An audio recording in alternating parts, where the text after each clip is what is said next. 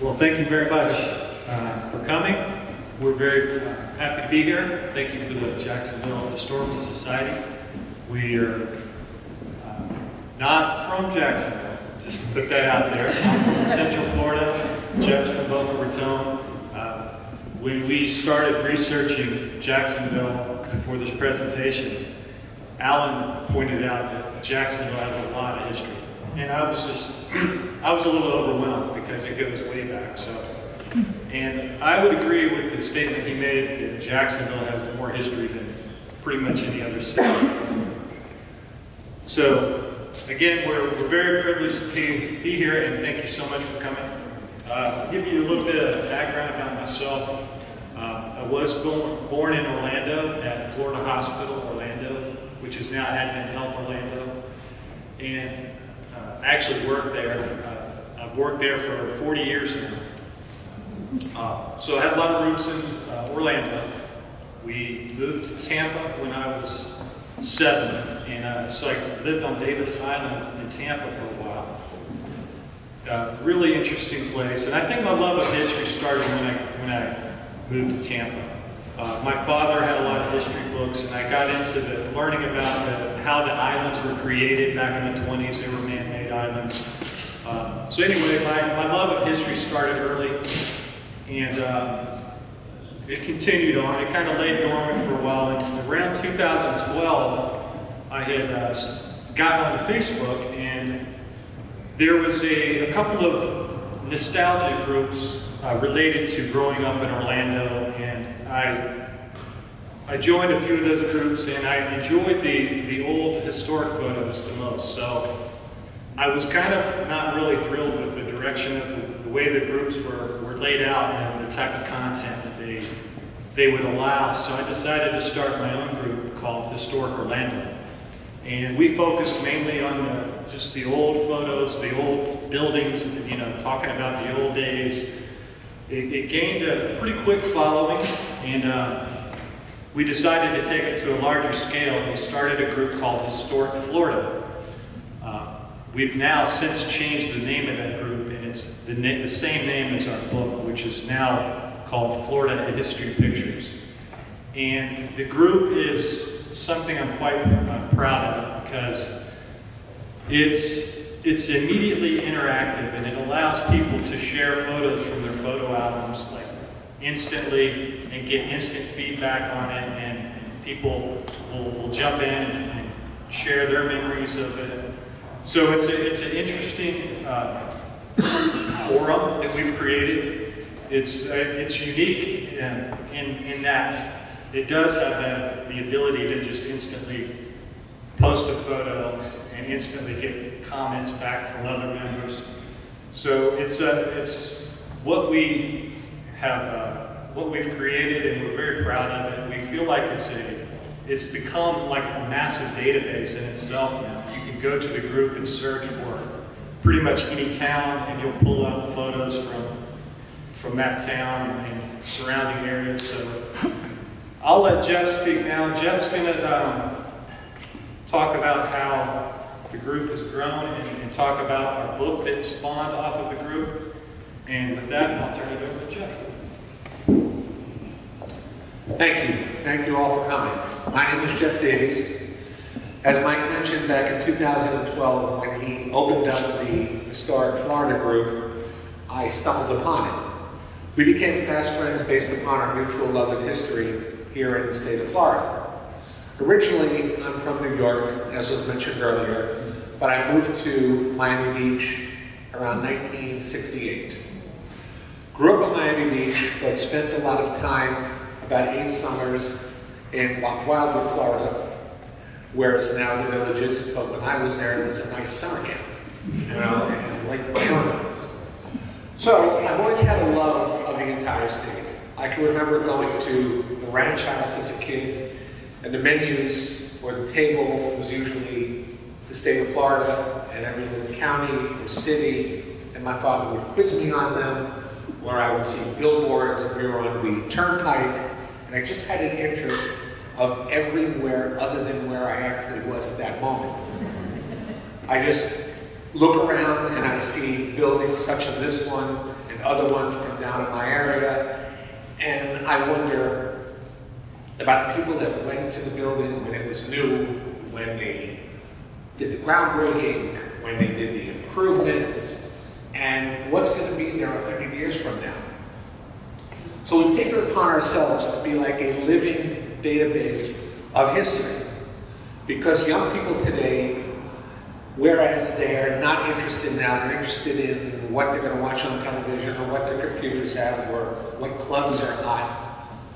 But here's hoping that when we're all gone, that they're going to look at a building like this one and say, wow. So we've taken it upon ourselves to create, as Mike mentioned, this online community. We're like one giant family. As of today, in our Florida History and Pictures group, we have 260,000 members. And I happened upon a post that Mike did back in 2012, which I sent to him not too long ago, and he wrote, 200 members, wow.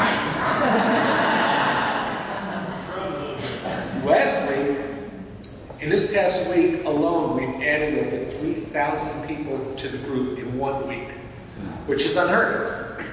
Now, why are we here? We're here for two reasons.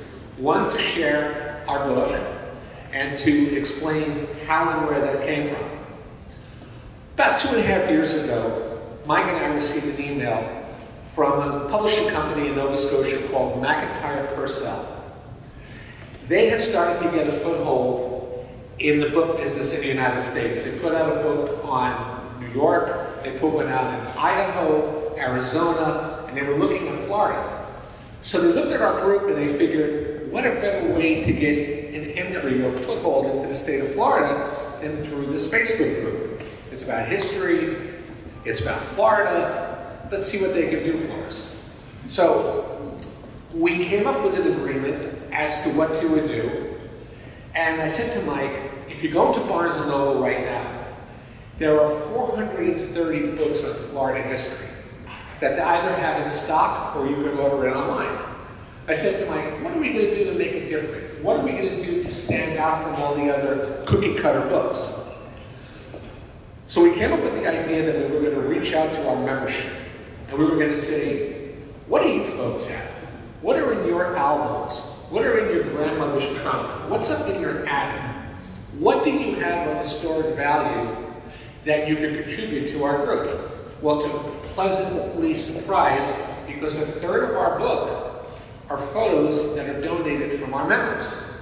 So it's not like you can look through our book and say, oh, I saw this here, or I saw this there.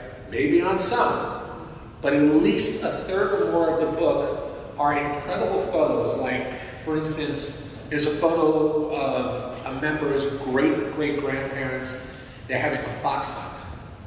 There's some beach photos. There's just some very, very unique photos along with our timeline, which I know I'm prejudiced, but it makes our book better than most.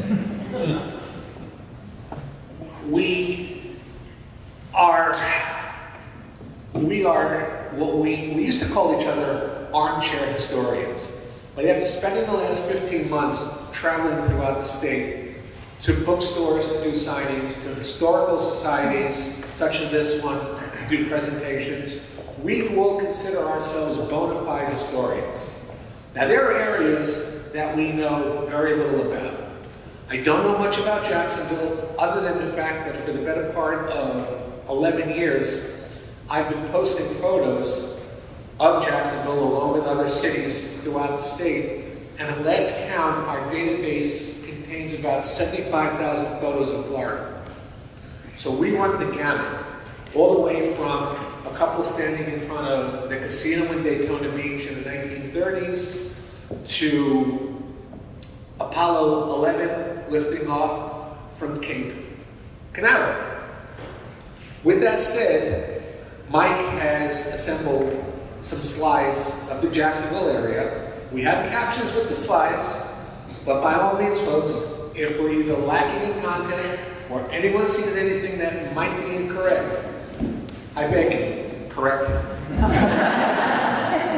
With that, I will turn it over to Mike.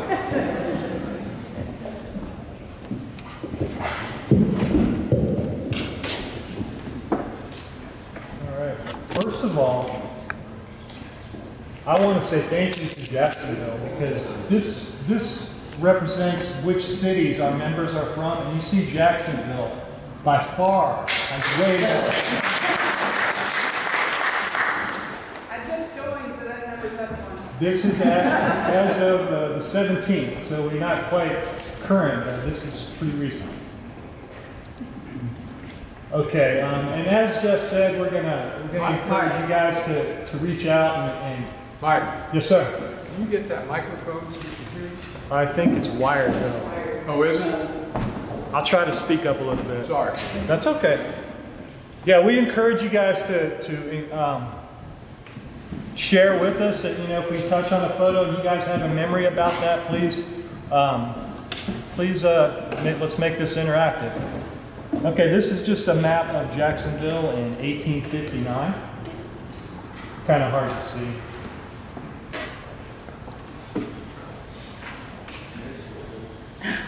All right, this is a candy manufacturer, A.R. Paxson Manufacturing Confectioner. This is 1875 here in Jacksonville. Okay, this is another map from 1893. And you see it's starting to expand a little bit. All right. Thank you, Al. All right, can you hear me better now? Yes. All right, this is from 1898. The Army Corps of Review here in Jacksonville. Now, if you notice, on every photo, we will provide the source, because we do not own any of these photos.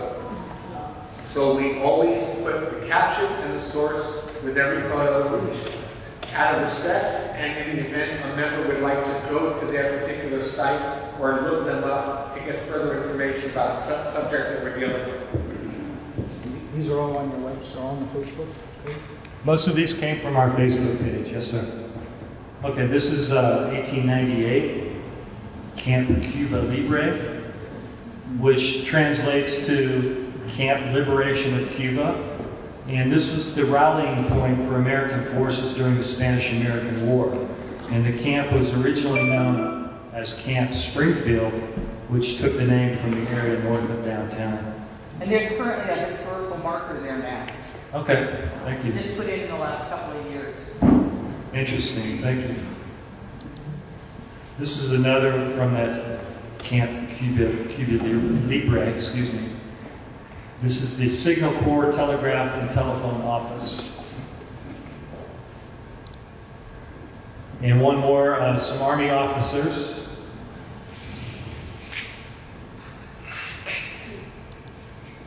Okay, we can't do this presentation without touching on the fire. May 3rd, 1901, the fire started in a mattress factory called the Cleveland Fiber Factory at the corner of Beaver and Davis. And in just over 8 hours, the flames swept through 146 blocks, 2,368 buildings, 7 lives, unfortunately, and almost 10,000 people were left homeless. This is a photo a day or two after the fire, the corner of Bay and Main. Okay, this is 1902. Eartha Mary Magdalene White was her name. She started the Clara White Old Folks Home, which treated African Americans, and is still operating to this day, if I'm not mistaken. Yeah. And here's another photo of the Old Folks Home from 1902. Okay, this is 1903 Main Street streetcar.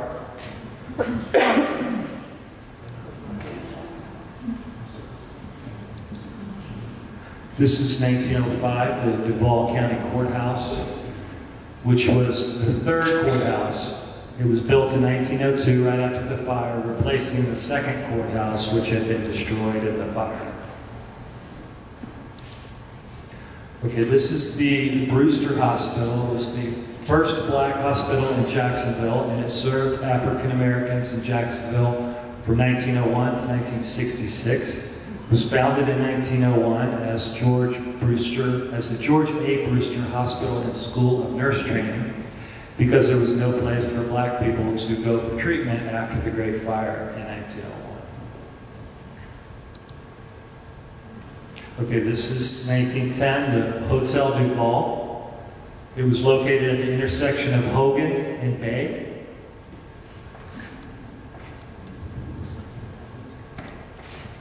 All right, this is the Seminole Club. It was a men's social club, I believe.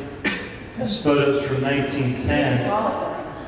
And this building is still there. It's the candy store, Sweet Pete's Candy, at 400 North Hogan. Seen too many fires. Okay, this is Drew's Book and Stationery and Art Store in 1910.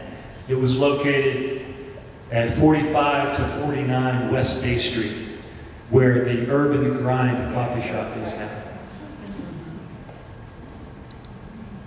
Okay, this is at the entrance to Riverside Park in 1910.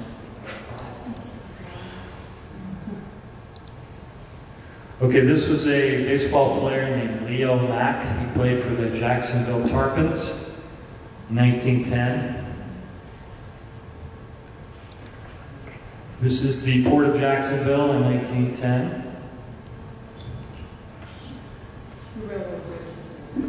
That's still there. Bridge is still there, that's right. Okay, this is 1912. This is the Burgess Wright Type F pusher biplane flown by Robert Fowler from San Francisco to Jacksonville. And Fowler was attempting to win a prize which had been offered by William Randolph Hearst, $50,000 to the first person who would complete a transcontinental flight. And he was attempting to break that record, but he completed it, but unfortunately it was after the deadline, so he did not get the money. Okay, these are Messenger Boys from 1913.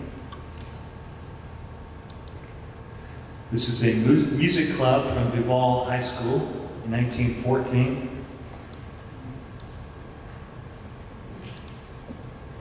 This is Alligator Farm in 1915.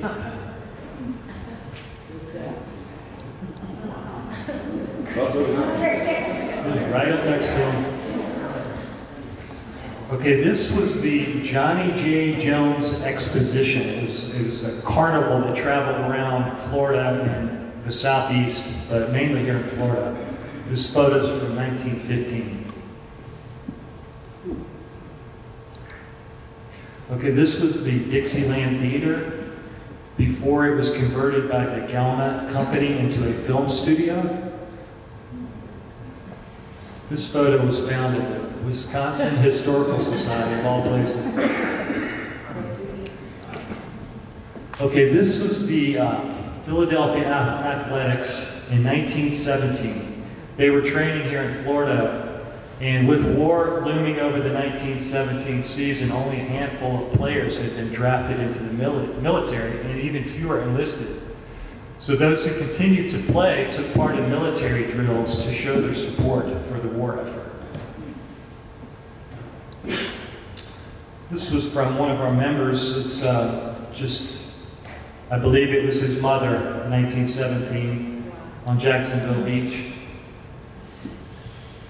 See, now that's the beauty of the group. A photo like Mike's showing you right now, again, you could look at any book. You're not going to find it. But it was in somebody's attic, somebody's solo album, somebody's drum.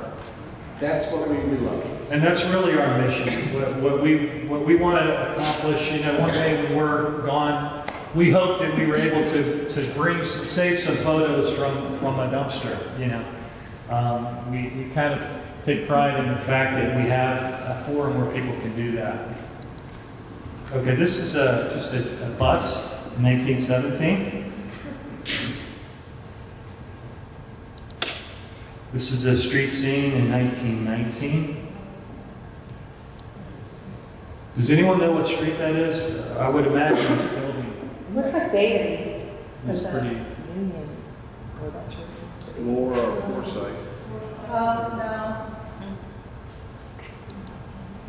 Where's Wayne Wood when we need him? okay, this is 1920. The Wrigley Flying Circus visited Jacksonville. It's a promotional tour that visited 8 states and 150 cities. In addition to delivering gum to distributors and merchants, they also offered airplane rides for $15. And when they came to a new town, they would drop 25 mini parachutes with gum packs attached to them. And 4 of the gum packs contained a voucher for a free airplane ride. Okay, this is the Aragon Hotel in 1920. It was at the corner of Forsyth and Julia. This is the Capitol Theater at 1741 Main in 1924. This is another member submitted photo. It's this member's grandfather and his mother on an Indian motorcycle here in Jacksonville, 1926.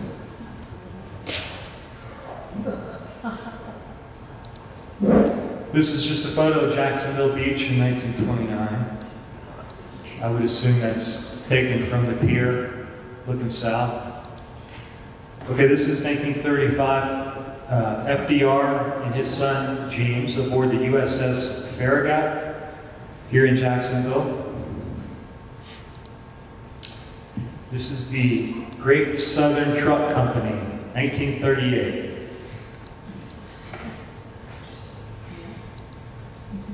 This is the 1940s. This is the Clara White Mission at 613 West Ashley. And if I'm not mistaken, that was a theater that they purchased for the mission there. This is from the 40s. U.S. Navy Shore Patrol, patrolling the beach there, hard at work, making sure no submarines are going to attack any of the bathers. Okay, this is 1941, members of the Beverly Twins and All Twins Orchestra in front of the Roosevelt Hotel, the Hotel Roosevelt on Adams Street. See the identical twins.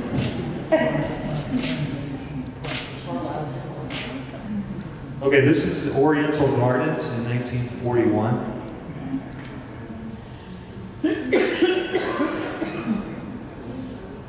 Does anyone know what is there now? Yep. Is it still there? And they build houses. Subdivision. Really? That's unfortunate. Okay. Okay, this is from the Daylight Grocery Store in 1942 here in Jacksonville. It brings back some memories. Okay, this is Ashley Street in 1947. There's some type of an event going on. You see the chairs set up in the street. Not sure what the event was. You can see the Apollo, that's where Clara is. Okay, there on the right. Okay, and this is that same area today. There it is. Before and today. Okay, this is 1947 P-51 Mustangs of the Florida National Guard, 159th Squadron at Imeson Field here in Jacksonville. Okay, this is a 1947 view looking south at the bridge would be 6 years old at this time, the John T. Alsop Bridge, also known as the Main Street or the Blue Bridge. It opened in 1941. It's now the oldest of Jacksonville's bridges operating in its original form. This is a billboard from 1948.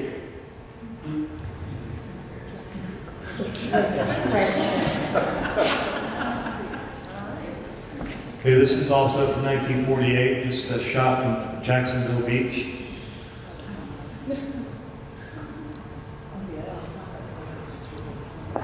Okay, Okay, this is from 1949. This is the Five Points Theater at 1028 Park Street. It opened as the Riverside Theater in 1927 and was renamed the Five Points in 1949. In 1977, it closed as a movie theater, changed hands a couple times, and today it operates as the Sunray Cinema. And there's a view of it today. Okay, this is the Murray Hill Theater at 932 South Edgewood. This is from 1949, and that's what it looks like today. This is the W.H. Fruit Company, 1950s. Love those cars. Okay, this is 1953 South Atlantic League's Jacksonville Braves, featuring Henry Hank Aaron on the right. And the Braves were the Class A affiliate of the Milwaukee Braves, who would later become the Atlanta Braves in 1966. This is the Gator Bowl, 1954. One thing I noticed about this photo I thought was interesting is the way they got these cars parked in here. Can you imagine trying to leave if you had an emergency?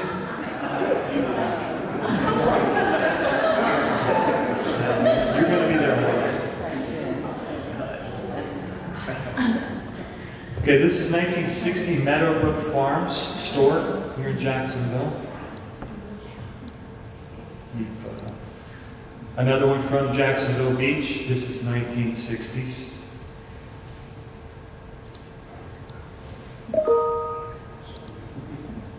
Okay, this is 1960s Duval County Patrol deputies in front of the Gator Bowl.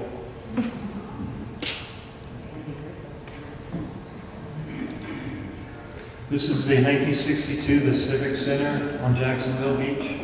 Jimi Hendrix once played there. Really? True story. I'd love to have been there. Okay, this is the 1964 the Ribault Monument at Fort Caroline National Memorial. It's a replica of the one he supposedly left there when he first came here in 1560 something. Okay, this is 1964 from one of our members. I believe it was her mother and aunt or something on Jacksonville Beach. Another one from the beach, 1965, showing the boardwalk. Still looks like that. This is the Regency Square Mall, 1965. Tom.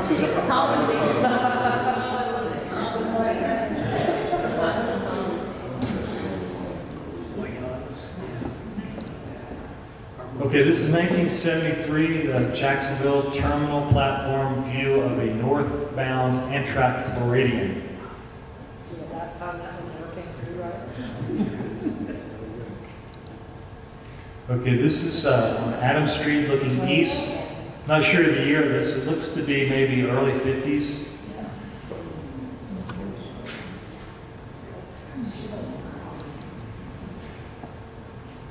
Jacksonville Beach, and probably 1940s, maybe early 50s. Okay, another one of the Regency Square Mall. Looks to be maybe 70s. Okay, the toll booths. This is from the 70s. This is the southbound, just over the Fuller Warren Bridge.